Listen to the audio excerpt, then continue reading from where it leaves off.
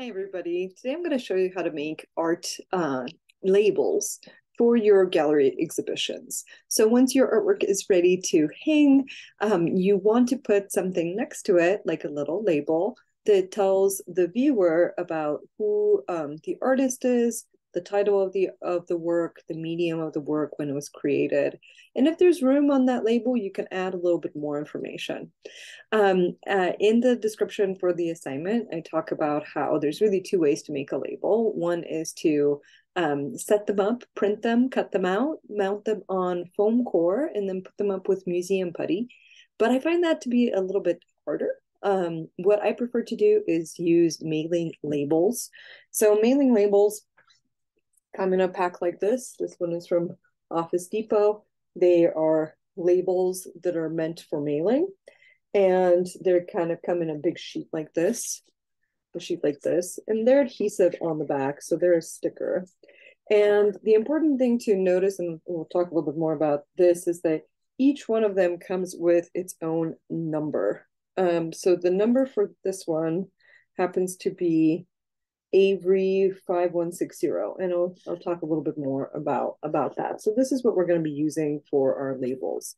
So what I'm going to do in this video is show you guys how to set up an Excel document and then do a mail merge, which is a really easy way to do labels.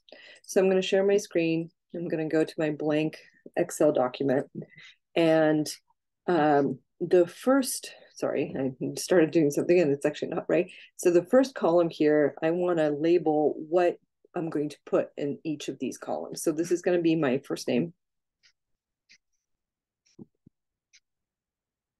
The second one will be my last name. The third one will be the title of the artwork. The fourth, or D, will be the medium. This will be the year created. And let's see if there's enough room on this label to add a website, my website, and Instagram. So each of you should have 10 pieces. And in the first ones, you want to make sure your name's on them. The title, let's just call it title 123. The medium is going to be acrylic. That's how you spell acrylic. I'll just make it easy for myself.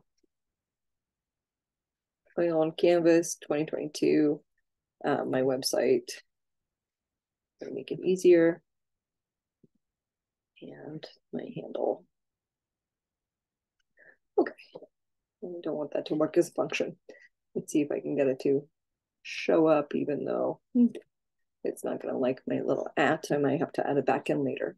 So what I'm going to do is I'm actually going to take these, because the information is going to be basically exactly the same for my 10 pieces. So I'm going to rewrite that, and I'm just going to change the titles. And if your artwork, if that's not correct, if you're working with different medium for each piece, make sure that that is reflected in the information for each one of your pieces. But if it's exactly the same, you're working acrylic on canvas, or you've been working sculpturally, like they're all ceramics, make sure that each one reflects that. Okay. I just want to change the number here just so we see them. Another way to do that is up there. And I'm going to just make 10, and everything else for my work is going to stay the same. Now I'm going to take this document, I'm going to save it. So I'm going to say File, Save As. I'm not sure if you guys can see this. And I'm going to say Labels. Let's see, I'm going to put my first name or last name. And I'm going to put the date so that I know that this is November 28th. Okay, so now I'm going to save this on my desktop, and now I have this document ready to go. I'm going to switch what I'm showing you. So I'm going to share with you a Word document. The rest of what we're going to do is going to happen in Word. I think you guys can see that. And once I have my file in Excel, I'm going to do a mail merge. I know this sounds kind of funny. It's basically used if you have a lot of originally created, the reason why this exists is it's originally created if you have a lot of mailing labels and you're trying to get everybody's address from an Excel spreadsheet onto mailing labels, which is similar to what we're doing, but slightly different function. There's an option for that. So what you want to open a new Word document and you want to click on mailings. And then you're going to click labels. Once you're in here, you have to look for the correct label for your what you're going to print on. So I'm going to click on options, and I'm going to make sure that I'm in the Avery US letter version of labels, because there's many other options, but Avery is kind of the standard. And my number is 5160. And these are in numerical numbers. So I'm going to get to the fives. 5160, 5160, mailing address. And my mailing address here is a 1 inch by 2.63 inch. And what's nice about this is it's going to create for me the template. And let me just change my screen again.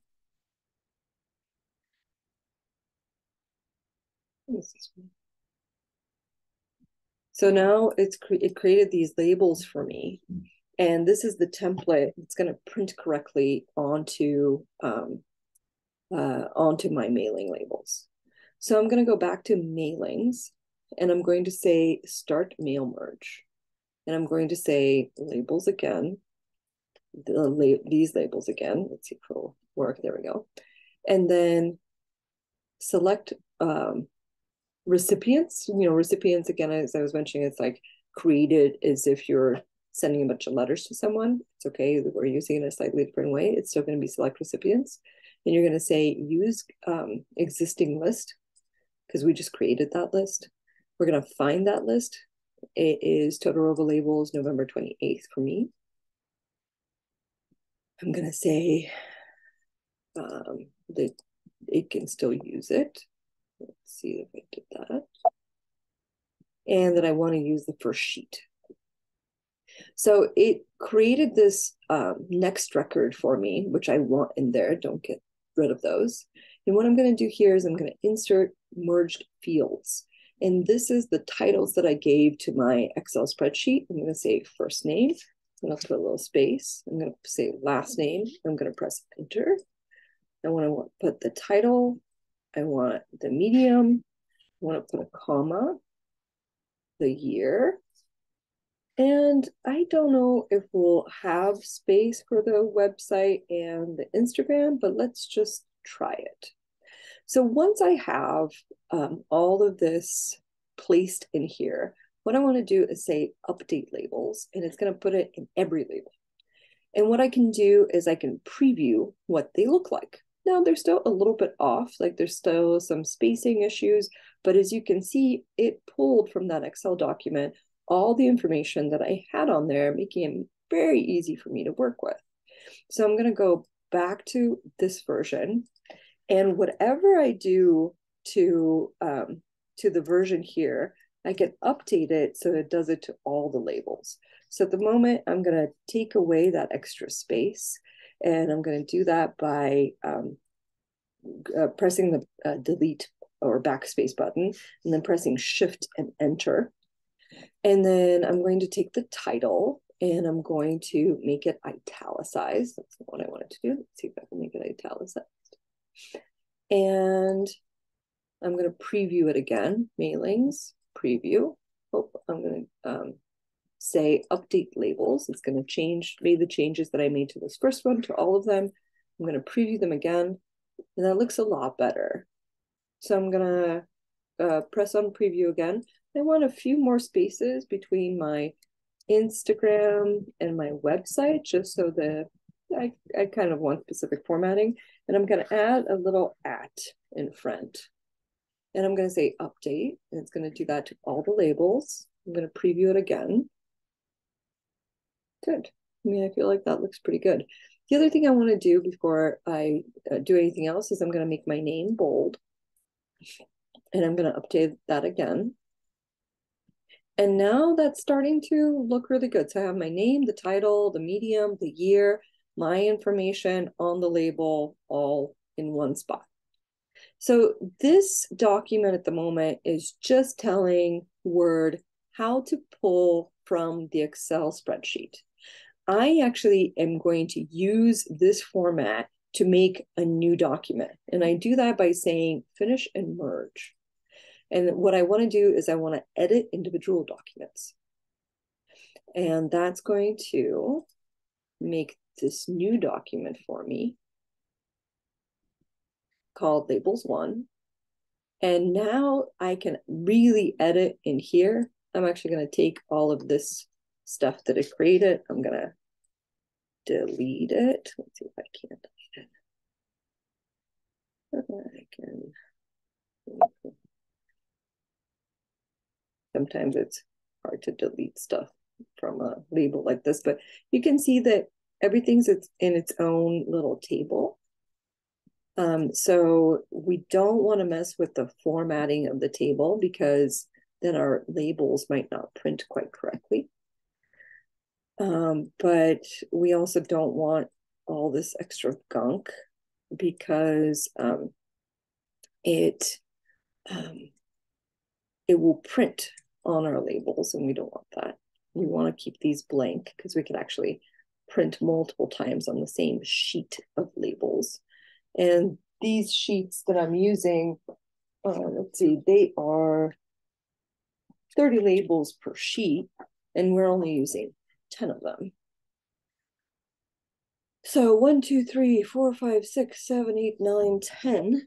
And again, I feel like they look pretty good. So what I'm going to do with this document is I'm going to save it for myself. So I'm going to say save as. And I'm going to say Rosita Todorova, final labels, November 28th. And I'm going to put that on the desktop too, just so that I have it. So I can make further formatting changes here, mostly if my label doesn't quite print right. When you're printing on labels, I'm actually going to stop sharing. So this is how you format your labels. I'm going to stop sharing. When you're printing your labels, I really be careful that you don't print on the back side. How would you know which side the printer is going to print on? It's best if you get a regular sheet of paper and you just make a little mark on the top corner or bottom corner, or whatever is convenient for you, and do a test print just to see how does the printer take the paper. So that way you know that when you put in these labels, you're going to print on the correct side. All right. Let me know if you have any questions. Thank you.